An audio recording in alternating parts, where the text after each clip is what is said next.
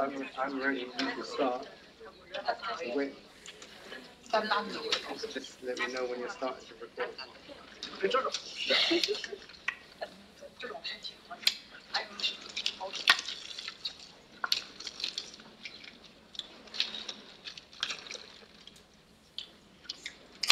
Hi everyone, welcome to the Mozilla London office. My name is John Lloyd, I'm the head of European campaigns here at the Mozilla Foundation.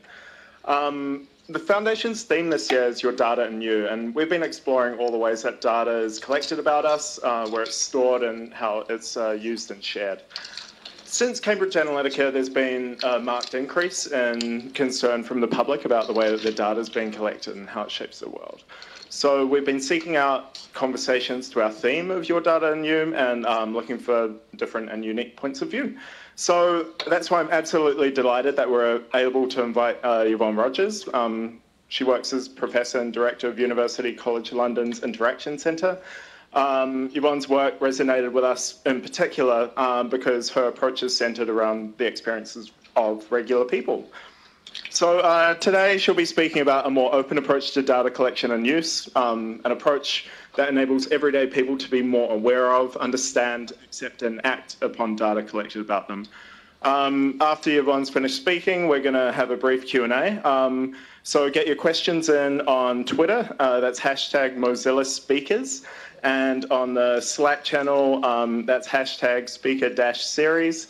And we'll also take questions here in London and the other offices. So please welcome me in joining Yvonne. Thank you very much, John. It's a great pleasure to be in Mozilla London. Earlier in the year, I was in Mozilla Mountain View, so I'm just ticking them off. I'll be off to Berlin and the other ones, which I know there are far too many to mention. Anyway, so my talk today is going to be, as you can see from the title, in two halves. The first half is going to be talking about creepy data and what that is and why everyone suddenly got interested in it. And then the second part is going to be talking about my own research, which is let's not just let this take over the debate, but let's think about how we can make data open and accessible and to make people curious about that data and want to know more and ultimately empower them. Every week, there are stories about creepy data or creepy technology in the news. And I'm sure you've seen many of these. These are the ones I just took off from the last 2 or 3 weeks. The first one is Spotify and Tinder need to stop being creepy with customer data. And this is not just them, but also Netflix. And it's saying that they've been revealing personal details of customers in an attempt to create viral marketing campaigns. And the one in particular that they referred to was last year, Netflix publicly announced that 53 people had watched the film A Christmas Prince for 18 days in a row. Now, is that just making fun of someone? Why are they doing that? Have they got such a boring life? But anyway, this got to the attention of the news, and they think that's creepy. Then last week, Facebook's announcement of its new portal video conferencing system that's going to come out soon, that got a lot of attention in the media, saying Facebook's creepy new speakers are freaking people out. And I'll talk a bit more about this, but the opinion of these reporters is that because these have got cameras in them as well as microphones, they can secretly record what people are doing in their homes and then use that. And then this last one was from a week ago. I'm sure some of you have seen this, which was about Netflix is deceiving black users with creepy posters. And as you know, Netflix likes to customize what you might want to view next based on what you've viewed before. And for some of their black viewers, they was noticing that they like to watch films with black actors in, and so they were suggesting these films or movies, except these weren't main actors. They were, only bit part actors, and this was felt to be creepy. They were deceiving the viewers. So there's lots of these appearing each week, and the media is really interested in this notion of creepiness.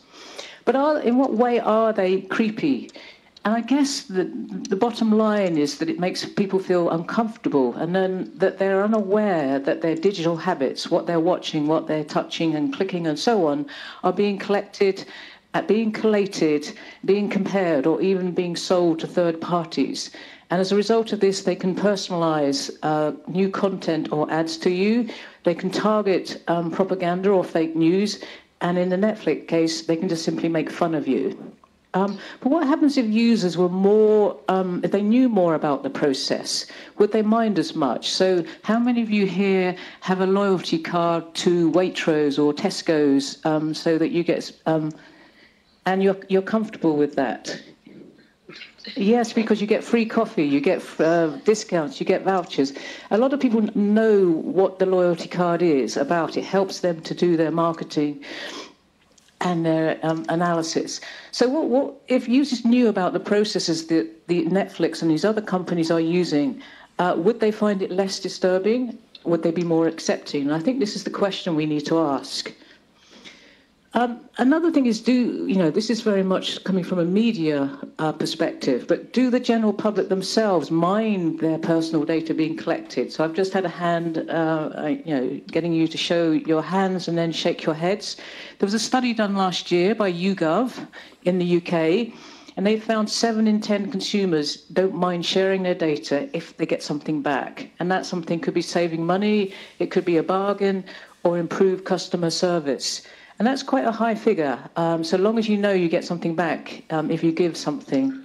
But on the other hand, we know that as people learn more about what these companies are getting up to, and if they feel it's an invasion of their digital privacy, and some will go and will take action to stop it. And we've seen an increase in people, particularly young people, quitting social media. For example, Facebook. How many of you have quit Facebook? Quite a few of you here have put your hands up. How many of you cover up your laptop cameras with plasters? Nearly over half of you. How many of you have removed your stored bank details from online sites like Amazon as a result of all the breaches? A number of you. So I think you're probably, in the audience, well aware of the measures you can take to prevent these things from happening. So you can see, that some people don't mind and others will take precautionary measures. And I think it's not just a clear-cut matter as to whether it's one thing, black or white, but there are many shades to viewing personal data collection and its use. And I think sometimes it can be beneficial to society to learn about the health of a nation and economic trends by collecting data. And this is what's been done with the census for hundreds of years.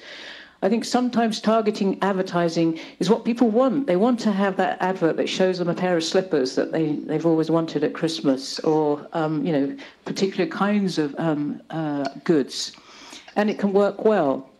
But sometimes, as I've just said, people don't mind giving up their data if they get something back. But sometimes it's downright evil or insidious to collect it, and it just depends on the user group and the context. But what I also want to mention is that I think sometimes it can raise new ethical issues for us as society and researchers to start thinking about, which we didn't have to think about before. And this is one, I think, which appeared last year, which is the headline here is "New Technology is Forcing Us to Confront the Ethics of Bringing People Back from the Dead." I don't know how many of you saw this, but Eugenia Kuja, one of her close friends died in a car accident, and he was only in his 20s, and she was, devastated, and it really cut her up. And she was an AI expert, and she didn't want to lose the memory of her friend, Roman. And so what she did was she gathered all the texts that Roman had written and combined those together to make a chatbot. And this allowed her to then communicate with her dead friend as if he was alive. So she could type in, "I miss you," and the dead person would say, "I miss you too." And so have a conversation as if with that person. So here is an example, if you can see it, with Roman. And he says, "What do you want to know? What are you working on?" That's the real person who's alive. And Roman's saying, "Working on disrupting death," and Stampy at the same time, "I'll go get an internship at a funeral house for my research," and so on. So this chatbot is expressing Roman's personality, his poetic perspective, and also his self-deprecating sense of humour. Is this creepy, or is it something that just seems okay? And I think it's very comforting for the grieving friend to have the chat. It makes her, feel closer to Roman. But we have to remember that Roman didn't give permission for his data, his text, to be used in this way. when I was talking to one of my colleagues about this, she was immediately repulsed, and she said it's disrespectful of the dead and some communities and their what they think of the dead. But then I said, well, how different is it from looking at all the photos and the videos that you might have collected from that person? You're wanting to remember that person and connect with them. And what if Roman had actually agreed to having his text mashed up in this way in a pre-death digital agreement? So I think here is an example where we didn't have this before. I think it is different from looking at photos or videos because you don't know, you know what's there. You're not asking questions and pretending it's someone. But is it creepy? And if so, for what reasons? I want to move on now to think about another field, a new field that's emerging and how that raises new issues for us to think about, which is the field of emotional AI. And emotional AI is using machine learning techniques to recognize people's face and detect their emotions. So it'll take shots of your face, it'll use some sophisticated 2D, 3D modeling, and then it will say whether or not you're angry or sad, and it can also recognize who you are. Originally, this technology was developed for to be used in stores to match up with known shoplifters, and so the cameras would be placed around, and they would take pictures of people in the store and convert it into these biometric templates. But once these are in place, these cameras, they can also be used to measure in-store dwell times, and by that I mean the amount of time that you're looking at that can of Dr. Pepper or looking at you, and also the responses. So if I'm looking at that and I might be salivating because I might be really thirsty, or looking at that food, they can then measure my interest in that. Whereas over here, I might not be looking at that at all. And so this can be used for marketing purposes. But also, machine learning can classify the lookers in milliseconds. So it could classify me by my gender, by my age, and my assumed emotional state. Am I nervous? Am I anxious? Am I really hungry? And so on. And so the question here, I think, for us to consider is, retailers have argued that this kind of data analysis has been happening in online shopping. They've been looking at how long people click, whether they stay, and so on for many years. So they already have good models of online shoppers. So is this any different for physical shopping, where you go in, you've got cameras there? Why is that different? It's because it's getting them the same information. And I think it is different. And the reason is it's getting under your skin in ways in which online isn't.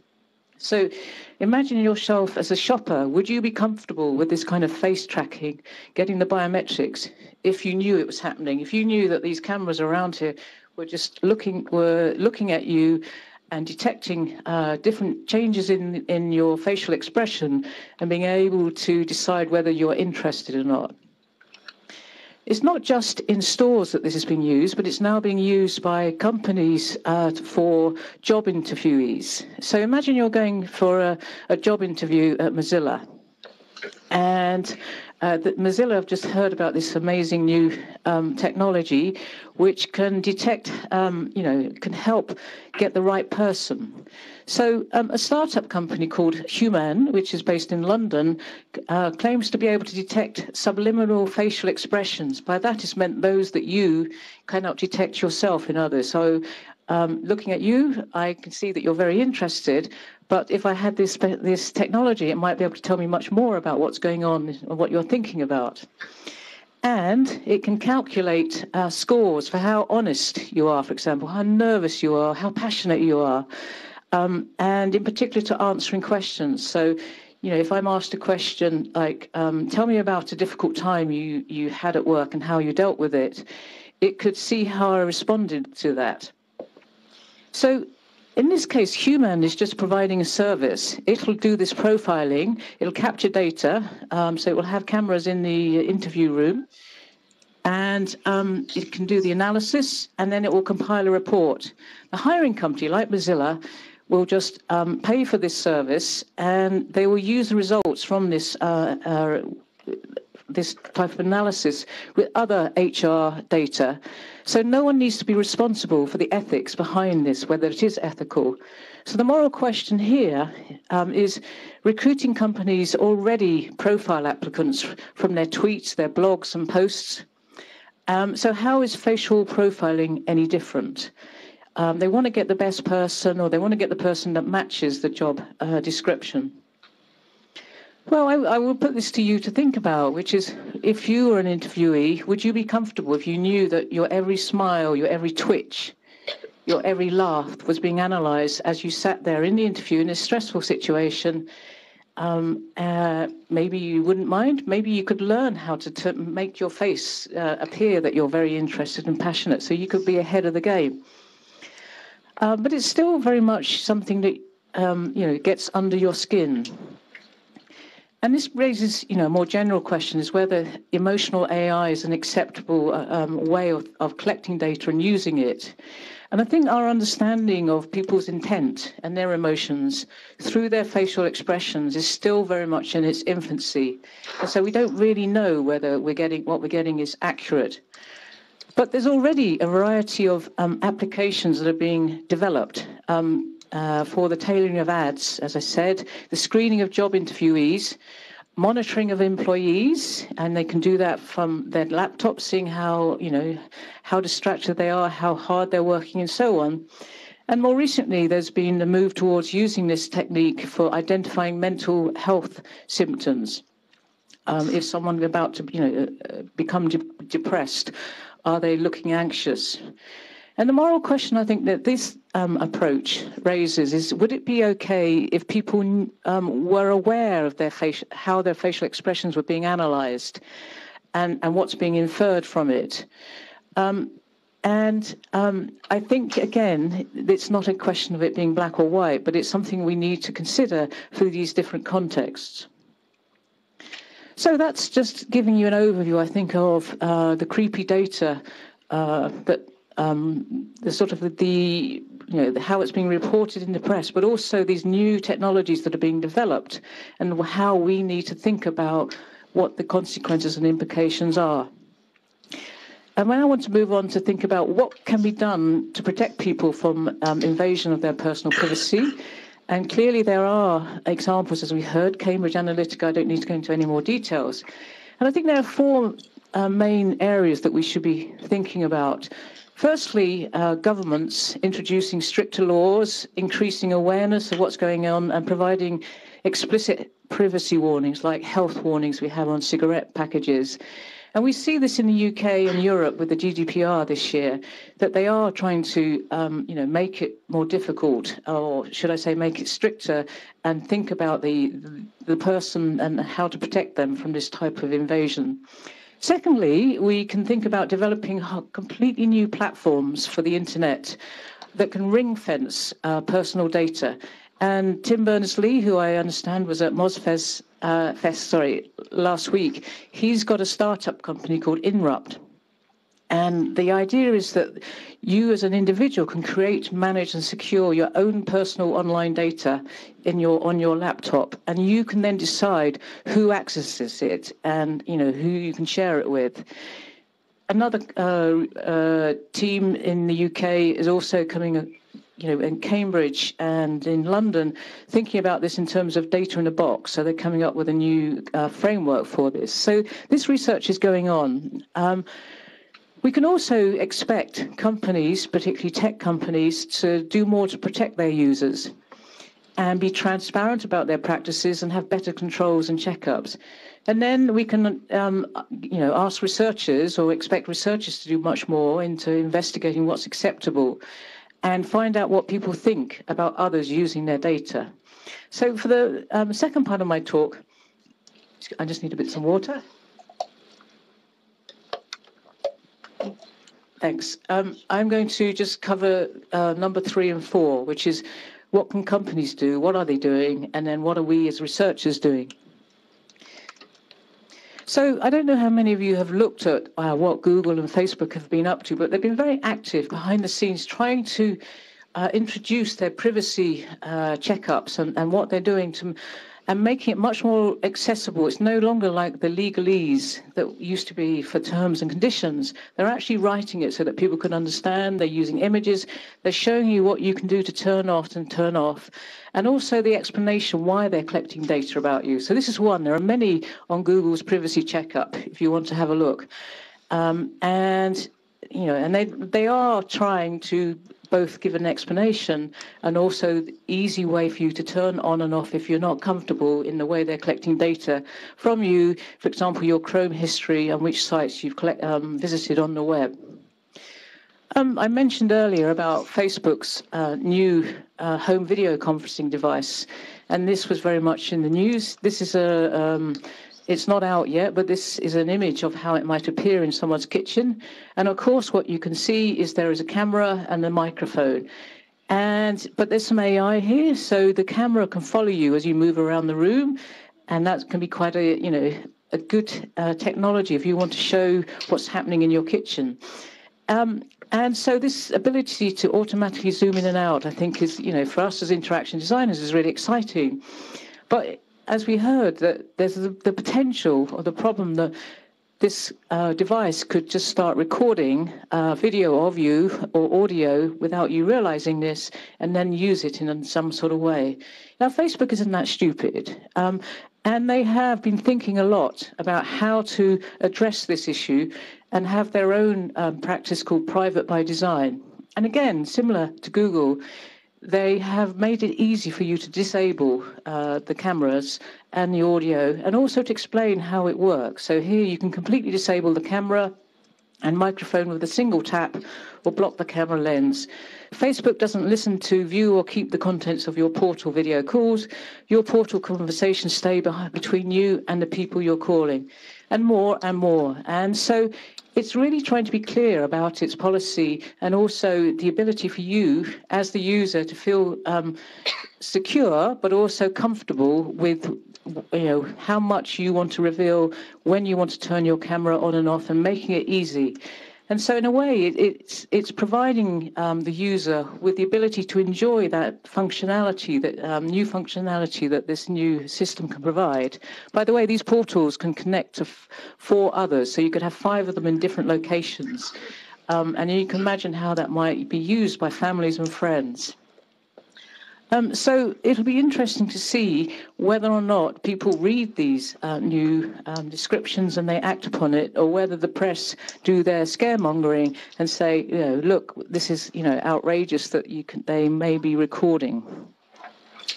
So it's not for me to condone or to celebrate what these tech companies are doing, but I just think we should be made aware that they are being quite serious about coming up with ways to counteract and to consider the invasion of personal data. What I want to do for the last part of my talk is to talk about some of the research that we've been doing, which is the second part, which is to think about, if you open up data, what could you do with it? In particular, can you empower communities and the general public to be interested, to be curious about it? And if so, how do we do this? And so I'm going to talk about 3 studies that I've done over the years, which is to think about, understanding, are people comfortable about revealing data about themselves, but also being able to interact with it. The first one is a study we did a few years ago, which was to confront people about what they really think by setting up a hoax situation. And this is called the Quantified Toilet Study, and I'll come into that in a minute. The second one is about showing people different perspectives about the impact of a new technology that can deal with sensitive issues before it's been developed, and to try and get people's different opinions using what we call the contravision method. And then the third one is, if we open up data which is normally considered to be slightly creepy, in this case tracking people where they go, and let the public see where they go and what they think of that, will it become more acceptable? Will they be interested in it? And could they contribute to, helping, use that data in interesting ways? And that's going to be the Madeira Tourism Project. So the first study we did involved doing mild deception. Though any of you who filled in your ethics forms will know that it's possible to do mild deception whereby you set up a situation that isn't true to question people as to imagining what it would be like. And you're disrupting an accepted state of affairs by setting up this hoax. And I'll describe in a minute how my researchers did that. But the purpose of this is to observe people's reactions when they come across it. Do they become upset, surprised, outraged, or do they not mind? Do they question the reality of the situation? Do they tell others about it? And what else do they do? And the reason for doing this, rather than just, asking them in an interview or a questionnaire, is it's there in the moment, so you get their immediate reaction and response rather than one that's measured and they've thought about. So what did my researchers do? Well, a few years ago, they were at a workshop on Internet of Things, and they were really interested in how a community would react to having their personal data analysed and used in a public place. And they wanted to spark a public debate on future of surveillance technologies. And so what they did was they set up this fake service, which was they were a fictitious company called Quantified Toilets, and they had installed a urine analysis technology in the public toilets in this conference center to improve the public health of that community. And they wanted to know how would people react knowing that their urine was being analyzed and made public. So what did they do? As I said, this was mild deception. They placed these signs in every toilet at the convention center in Toronto. And these signs say, this facility is proud to participate in the Healthy Building Initiative. Behavior at these toilets is being recorded for analysis, and it's to help monitor public health.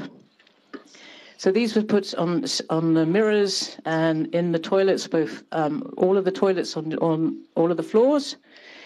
And then they created a fake website which showed the results of this analysis. And this website's still there if you want to have a look. And it shows the time, the ID of the toilet, the sex of the person who was in that toilet, what they deposited, the odor, the blood alcohol level, whether there were drugs detected, whether they were pregnant, or whether there were any infections. To add authenticity, they provided this table on the website, and it showed what were the benefits of having this quantified toilet approach versus traditional approach. And you can see that it's unobtrusive, it provides constant analysis and community health statistics. So what happened? Well, within an hour, it went viral. There were many, many tweets, retweets, and blogs. The people working in the convention center were asked to come along and check what was going on and take down the stickers. There was much discussion about all of the people there, but there was also much discussion online. So it did exactly what was hoped, have a debate about data tracking. Some people felt duped. They really thought it was true. The press gave it enormous coverage. So, for example, The Atlantic had a big article about what a toilet hoax can tell us about the future of surveillance. So it got people really talking. But not only that, we got a very wide set of responses. And this is just analysis of some of these from passers-by and those who were online. There was, as you might expect, disapproval. Health advice, it does not get any creepier. Then there was concern. Imagine your employer could find out how hard you'd partied last night. Then there was resignation. I'm sure the government's been doing this for years. Then there was voyeurism. I just spent the last 10 minutes watching the PP logs. Can't stop watching them. Then there was humor. Some people just stood outside the toilets and they tried to match people entering and exiting the toilets with some of the data that was appearing on the website. So you can see that it's not, the reaction might be for many disgust or outrage, but actually there's a lot more responses that you might get from something like this. And remember, this was all anonymous. It wasn't, naming someone. So I think as an early attempt at trying to get people's reactions, it was very effective at opening up the debate about surveillance. And I think that's what we need to do, is not to always think it's black or white. It's, yeah, we should definitely stop this. We should never have this. This is something that can happen. And it might be something that's already happening in Japan, in certain places. And the question is are people prepared to accept this if it has something for the common good? The second approach or study I want to describe is what is called the contravision. And this was a project we did when we were looking at mobile privacy a few years ago now. And we were very interested again about future technology and how that might affect people's privacy.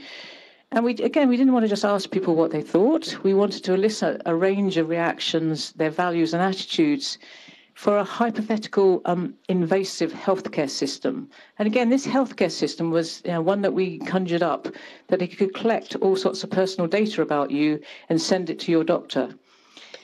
And the particular area that we wanted to tackle was the difficult challenge of food addiction. For people who just can't stop eating, they've tried every diet, but they just carry on eating. How might our new system be able to help them? And the method uses both positive and negative videos of the same scenario to enable people to see different points of view.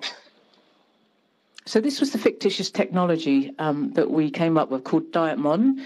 And it was meant to be a wearable diet monitoring system that you could use 24/7. And as I said, it was meant for people who've got serious problems and who've tried everything else, but that has failed. And the components of this fictitious system were a pair of glasses that had a camera in. This was before Google Glass. And it could take, if I stared at that for 3 seconds, it would be able to take a picture. This would then be analyzed, and then it would send to your phone the calorific, how many calories there are in that. Not only that, the system has a chip that can be embedded into a user, and their physiological responses to eating could then be sent back to their doctor, so they could see any changes in their sugar level, and so on. So the idea here was to have a system that could help people by giving them constant feedback about what was happening and whether they were over their targets. So I'm going to let you watch a video now to explain how it works. Basically, you will look at a plate of food for 3 seconds, and it will take a photograph of the food and then send that through to a central database that will analyse the calorie content and then send you a Narrative media, in particular video, have been a powerful tool for triggering user reactions to future interfaces and technologies. Future concept videos are one way of immersing the viewer in a technology that does not yet exist. Apple's Knowledge Navigator from 1987 is an early example. Microsoft's future healthcare videos are more recent examples of high production value, day-in-the-lifestyle videos designed to give the viewer a sense of how the technology will affect their life. These concept videos all show a very positive view of the technology, and we're concerned that a utopian-only perspective limits user reactions, particularly with respect to concerns such as privacy. Our methodology, called contravision, involves creating both a positive and negative version of each scene in a story. Here is one scene from our example videos. No, sorry, Simon, you're going to have to cut that down a bit. I can't eat that size. Okay, hold on. There we go. There we go. Okay, let's take that away. Let's have another look. Note the protagonist's enthusiasm regarding the technology. Yeah, that'll do. That's great. Back up a little bit. I just need to know what's going on here. I've got this gadget that my doctor's given me because I'm trying to lose weight, and these glasses, I've got cameras in, so that when you look at something, well, try them on. Put them on. Have a look at that cake there. Right, just look at it for 3 seconds. Look at that. That's approximately the number of calories in that cake. That's fantastic, isn't it? So the cameras record the image and then cross-reference with a database, and they do an approximate estimation of the calorific content. Plus, I've got this other thing, which is a little microchip in my wrist, and it monitors all. Here is the same scene from the negative version of the story. Yes, I will. Oh, sorry, I'm just going to have to take this. I'll see you in a sec.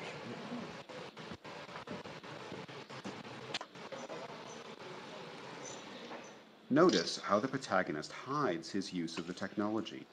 The other negative scenes show a similar bias.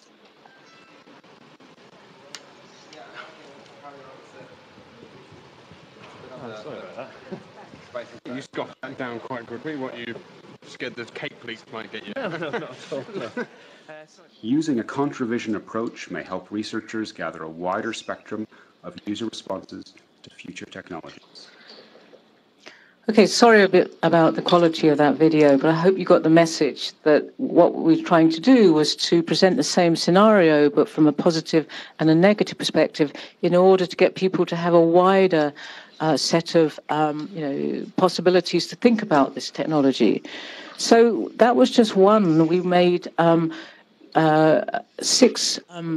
videos, short videos for different scenes. One was meeting the doctor, another was having breakfast with the family, another one was at the work for this birthday party, another was going past a cake shop, and then having dinner with colleagues, and an aperitif at a bar where there's lots of peanuts and crisps.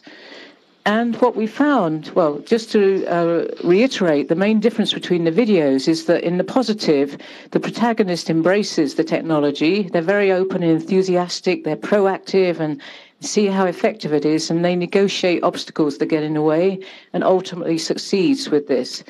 In the negative video, the protagonist is reluctant to try it. They're very deceptive and secretive about what they're doing. They're passive and ineffectual, and they're defeated by obstacles and then ultimately fail. So even though they're the same scenario, you get very different ways in which the protagonist and the people around them respond. So we carried out a number of focus groups and interviews for people who watched these videos, both the positive and negative. And what we found was that there was a wide range of responses in both conditions. And here's some examples of, or some quotes. For the positive, someone said, "It's not natural. He's too open, not normal. I wouldn't expose myself too much. It would make me look bad." But it also, from the negative, someone was saying it encourages deception. It's better to be open to lower the level of stress. With his deception, he alienates others.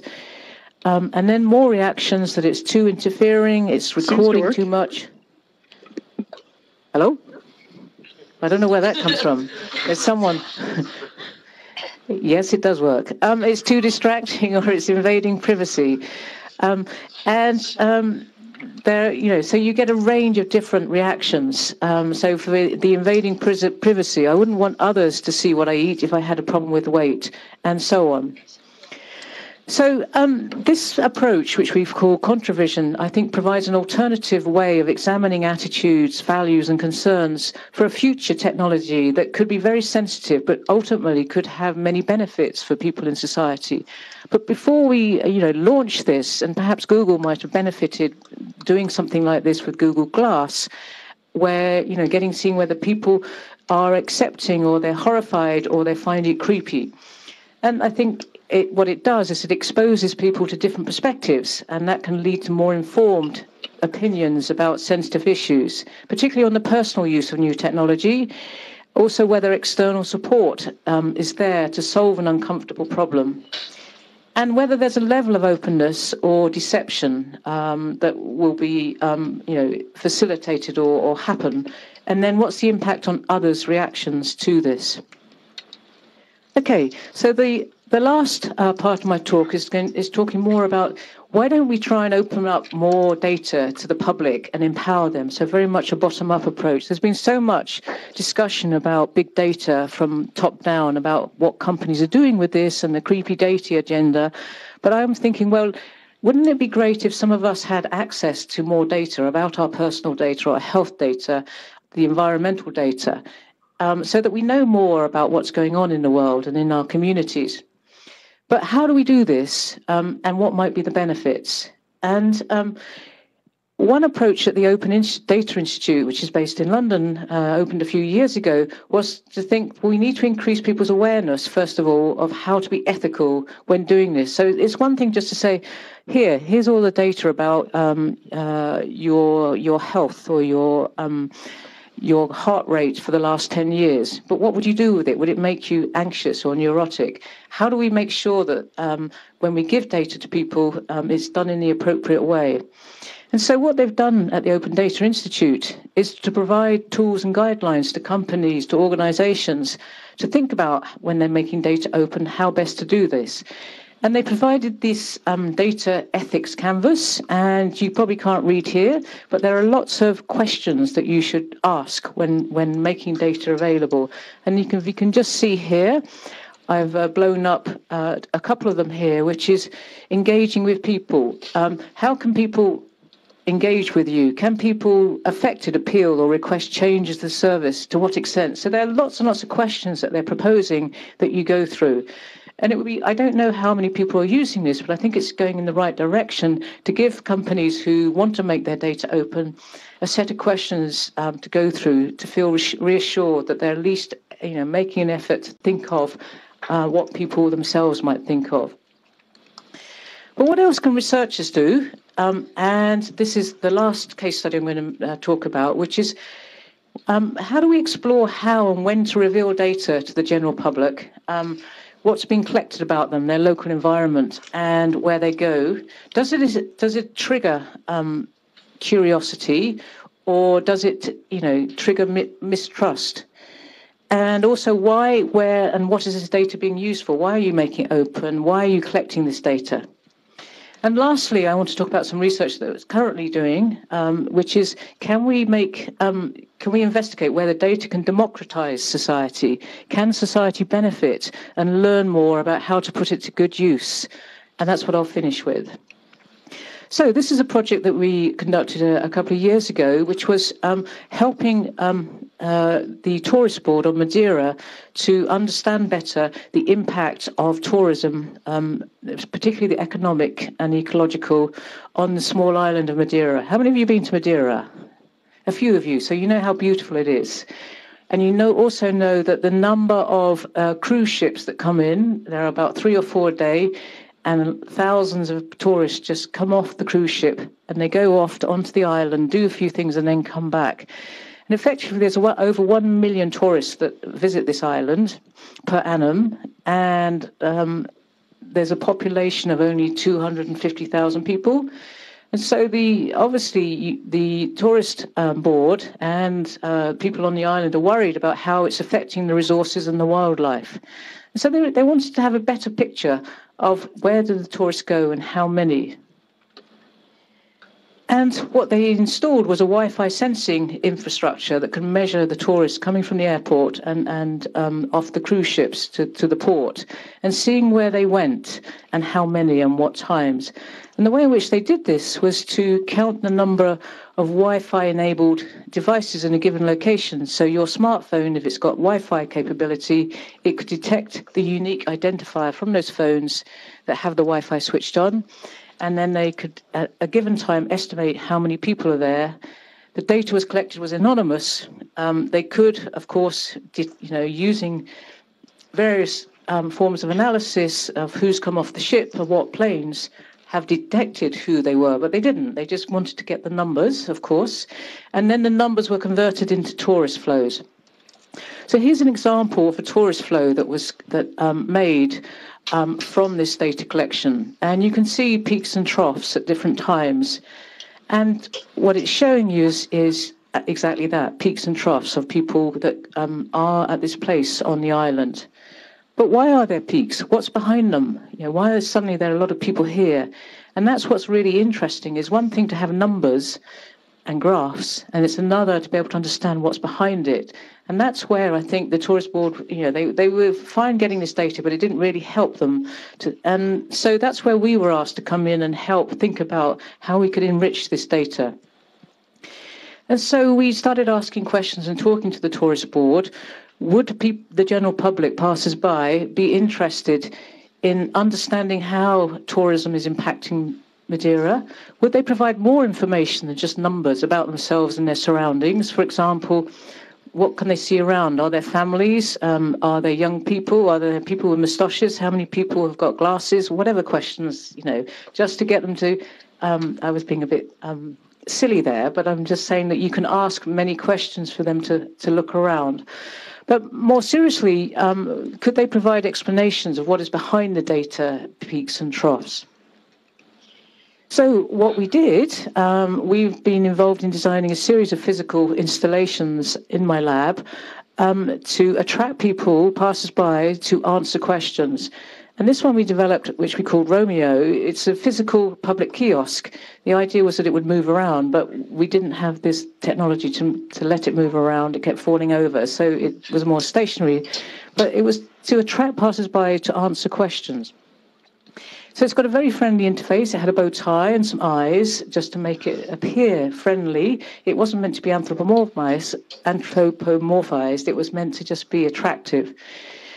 And our passers-by are asked questions about themselves, the collected data flow visualizations you saw, and their surroundings. And they can answer simply by using yes, no buttons. You can see the white buttons. Or there's a keypad for open-ended answers. So the questions asked, we spent a lot of time with the tourist world thinking about the questions that we might ask, how many. So we asked questions about, as I said, context. Describe the people around you. And then what's the current mood here? Do you think people are happy? Is there a good vibe? What's the average age around here? Does this place feel busy to you? So things that you can never get from numbers, but might be really interesting and important to know about what's happening in a place. Contextual questions, do you come here often? What nationality are you? How often have you been into Madeira? Why are you here? So many questions that are quite personal. And then the ones about data. Why does this airport get busier from May onwards? Why are there more people at the port? Why is it busier at lunchtime? And so on and so forth. And then some factual questions, general knowledge, which people seem to love trying to answer. How many people use the airport on an average day? From what country do most tourists come from? Which is the wettest month? And so on. So what we did was we mixed these up. People could come up, just answer any number of questions and walk away. It would then reset itself. And so someone else could come up. What happened?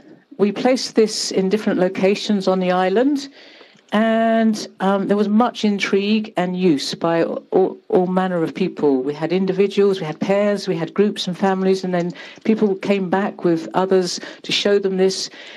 And during the first deployment, over 500 people answered the questions. Over 1,000 questions were answered. Because it's in Portugal, we had the option of doing Portuguese or English. And so a good percentage were Portuguese. Most of them were yes/no answers, but some people gave free-form answers. And there was much discussion from the groups around about why were these questions being asked? What was the data that they were being shown. But they were highly engaged. So the majority of people spent between 1 minute and 5 minutes interacting with it. Others would be waiting for their go. We only had one of these built at the time. And then they would come along and use it. And then there were quite a few people who used it for over 5 minutes. And we didn't coerce them. We weren't there to say, hey, come and try our amazing technology, give us answers. It just stood there at the airport and in a tourist board and at the port. The data that we presented was fairly simple. We just wanted to see whether people would be prepared to see if they could answer the question. So why is the central part of Funchal so busy at 10 o'clock? And the answer is bolo de cacao. Any of you have been there? There's most amazing Portuguese bread. It's delicious, and people queue up for that. So that was the explanation. Why are there more people at the airport on Mondays? A lot of people selected more incoming tourists or business flights, but 5% suggested other reasons, which were really quite interesting, as was why does it get busier in this area from May onwards? So most people said because there were more events or there were more tourists, but there were others, nearly 20% suggested other reasons. So what did our study reveal? I think, firstly, that this kind of device, rather than walking up to someone saying, can you answer a few questions or can you go online to a website, it attracted many people. They were very curious about it. And then once they started answering the questions, they didn't stop. They really enjoyed answering those questions. And it was a diversity of people. So it was tourists, it was local, it was people from all over the world, and it was families and young kids. And a lot of them had to go at explaining those people flow visualizations. And we were interested to see whether, if we gave them the data, what did they think of it? But the data was a week old because we could only get that data. We couldn't have the real data there. And so it was limited in what they knew as to how they could interpret it. But it was promising for us to think you can give data to people and not just ask the experts, the tourists or the scientists to analyse it, but to let others. And I think for the tourist board, they obtained a richer picture of what was going on in the island. And more importantly, they started to ask different questions about what tourists do rather than, which countries do they come from.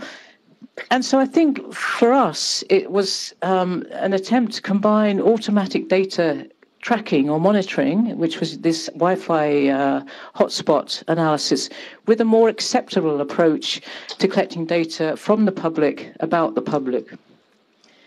So I think we're just coming to the end. So I've got 5 minutes. I just want to finish off with some current research that we're doing, which is working with Great Ormond Street Hospital's New Living Lab, which is called DRIVE, for exploring health data. And this was launched a couple of weeks ago. And there's a lot of excitement. Those of you who don't know, Great Ormond Street Hospital is for children who are very sick. It's a very well-known hospital in London.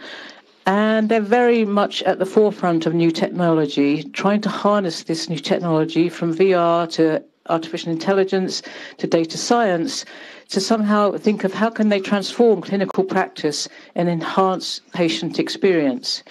And this Living Lab is a very large space opposite Russell Square.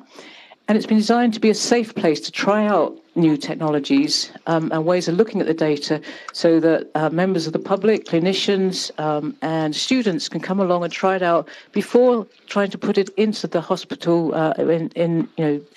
and see whether it's effective rather than it being too late and spending lots of money and it not being doing much or doing detrimental work. So part of what we're doing, there are many exciting projects that are going on there, but within UCLIC, we're looking at how we can visualize clinical data to make it usable, useful, and actionable.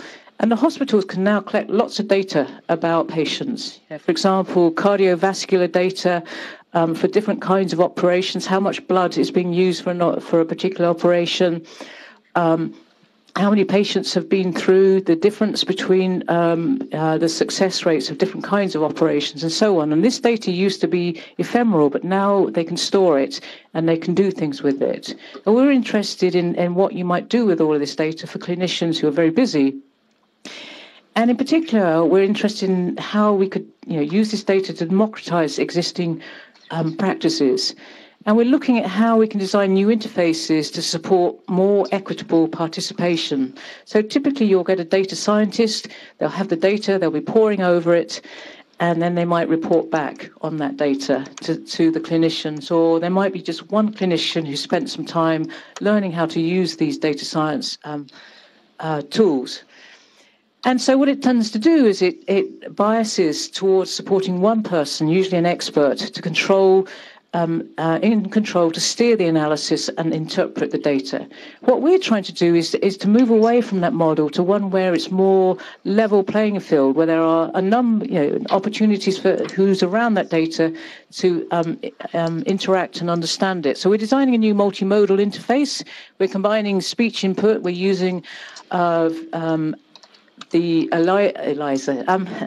Alexa, bit of a Freudian slip there, the Alexa Analytics API, and we're combining that with visual data so that you can talk to the visualization and break it down and add to it, and so that anyone can ask questions of the data, and thinking about by doing that, by talking rather than just simply pressing buttons on and off or filters on and off, does that encourage a new way? Does that encourage people to externalize and think through new questions? And also to get people to, in a group, to talk more about the data. We don't know. We're just starting to work on this. And we really want to facilitate new ways of thinking about clinical practices. Typically in a hospital, it's very hierarchical as to who gets to say what.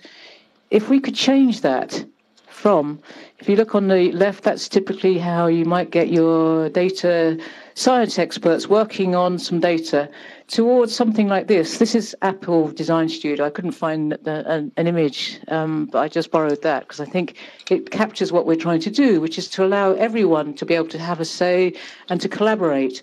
We think that if you can design new interfaces to support this kind of collaboration, you'll be able to open up the data and allow more people to have a say about what they think about this data and what they can do with it. So on that note, I'm just going to summarize and then open the floor to some questions, which is, at the beginning of my talk, I said that creepy data collection is on the rise and gave you some examples. And I think it raises some important privacy issues, but also some questions, moral questions that we as a community need to address more, which is, should we just be thinking about restricting, monitoring, and requiring people's consent for any data? Or, if the reasons for collecting personal data are made more public, will people be more accepting and they'll think that's okay? And then lastly, I talked about how we can carry out research that can help discover what's acceptable to people, what their opinions are when they're put on the spot. And lastly, this is something that's very close to my heart, which is how can we open up data so that it can be democratizing and empowering to communities and society at large, rather than always providing experts with new tools to analyze that data. And on that note, I'd like to say thank you very much.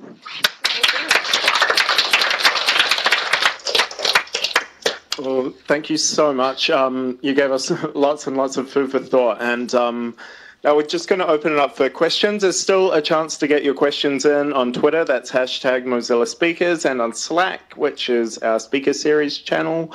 And Diane, I think, will be taking questions from some of the other officers. We're going to start with a question that's come in, and that's it's a bit of a meaty one, but should privacy advocates target the point of collection, the point of data processing, or the point of action stemming from that processing? I think the easy answer is say all of them, but it depends on the context. I think we need to, what does it mean to be a data activist? And, for what context? Is it about health data? Is it about data that's being collected about, the emotional AI data? And I think each of these contexts, it could be different as to whether you should be focusing on the data collection or how it's being used.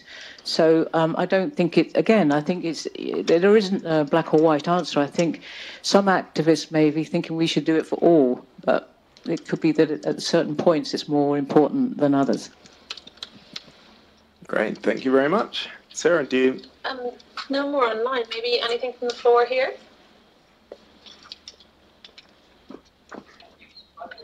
Oh, yep. We have one at the back. Mark. Mark? Throw the box. Whoa! And just speak right in. So you talked a bit about giving users more information on what their data is going to be used for. Do you think that most users understand the implications of the data that they share to the extent that they can make informed choices about whether or not to share those data? I think that's a really important point. I think in certain contexts, yes. I'm fudging it here because I don't think it's an easy yes/no. I think people, if awareness has been increased, if they receive or they understand or they know what the data is and where it's going, I think yes. I think we shouldn't consider that people may not understand. I think it's a matter of education and increasing awareness. I think, which is what we're trying to do, is to give people the opportunity themselves to interrogate and explore data which they previously haven't had the opportunity to. And we're trying to design interfaces that are natural to them to do that. I would err on saying that if you provide people with good enough explanations and you're able to explain it to them, they should understand it. No more here. Anything else here? I'm not going to click. Really good. Thank you. Hi. So my question is, I go every day through Camden to go to the university, and as you know, it's a very busy tourist area. And every day I see people taking pictures for Instagram, and I know I sometimes end up on some of those pictures. So I was thinking, like, is this kind of a privacy issue? Is it like on a personal? Should it be dealt on a personal base or on a company base? Does it make you feel uncomfortable, or do you not mind? I don't mind. I'm just like interested in knowing. Like I don't mind being on a picture. I'm just interested in knowing how to deal with that. What do you think about that? I think it's in a public place, and I don't mind that people are taking pictures. If I'm sitting on a train or something and someone points a camera at me, I feel uncomfortable why they're doing that because it's being directed at me. If you are just happen to be walking past when someone's taking a picture of someone else, I think that's incidental. And I think, sometimes we maybe get a little precious about our faces. It depends what it's being used for. So if I find that I'm on someone's Instagram feed and I'm looking okay, that's fine. If I'm looking terrible, that's a different matter. So. Thank you. Yeah, we actually have a question from Mountain View. Hi, Yvonne. It's Joe Fish here. Hi, Joe. First off, thank you very much for coming. It's lovely to see this. I wanted to ask a very specific question about some of the cross-cultural implications of the stuff that you've been talking about. On one hand, in the US, from the point of view of Europe and the UK, there is no GDPR, right? There is no data protection. On the other hand, I mean, and the last question I think nicely pulls this out, the number of security cameras and CCTV cameras that you walk across in London is far, far greater. I mean, I think I may actually come from home to work without passing a single camera, right? And that's probably not possible anywhere in the UK. I exaggerate.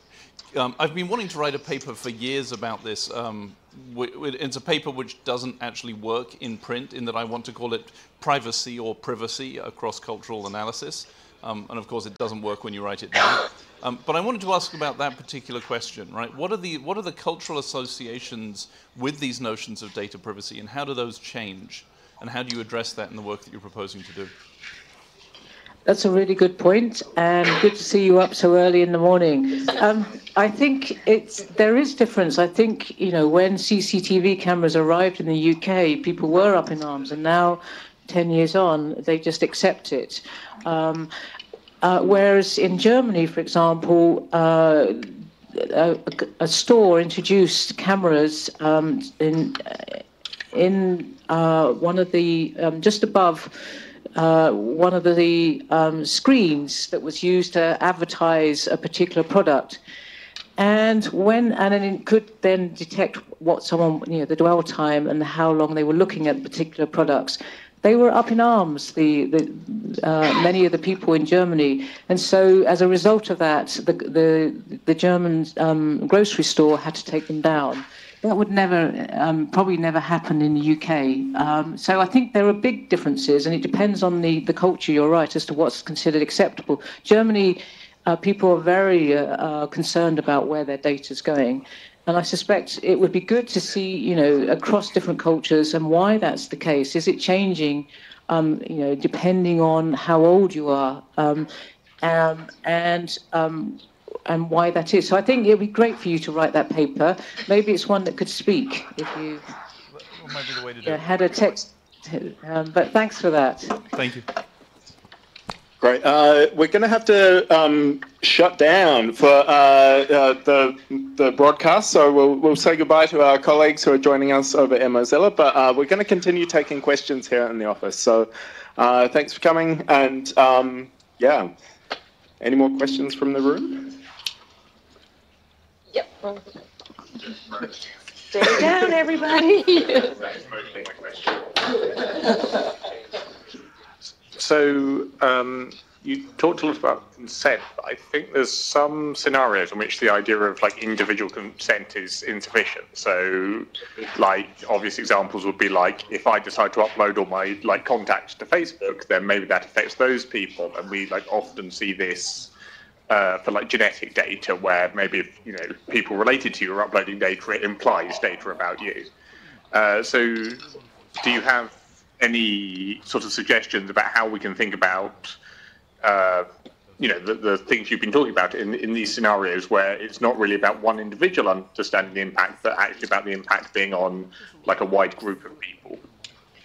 That's a really hard question as to how, I wish I could answer it on the top of my head like that. But, so uploading, I think it's the question asked earlier about walking, in Camden and taking photos, uploading them, all these other people might be involved, but then someone might be doing it to specifically about a data set which is about themselves but others. So, for example, the things we're doing in Great Ormond Street Hospital, we might be able to have all the data about people who've got a particular disease and the operations that were conducted on them, and it might be that some people object to that, even though it's anonymized. They might think, well, that's my personal data.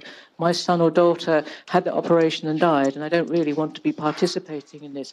And so I think, we don't know. I think this Living Lab is an opportunity to get a much wider range of people's views and opinions, because all too often you'll just do a survey and there's only a small number of people who will respond. And so that's part of what we're trying to do, is to see whether, you give the negative or the positive, or you give the whole range of things that might happen, and see whether people think that's not acceptable, that is acceptable. So I think our methodology could be used where, you can start to aggregate data, or it's a collective data and it could affect certain people. So that's a very good question.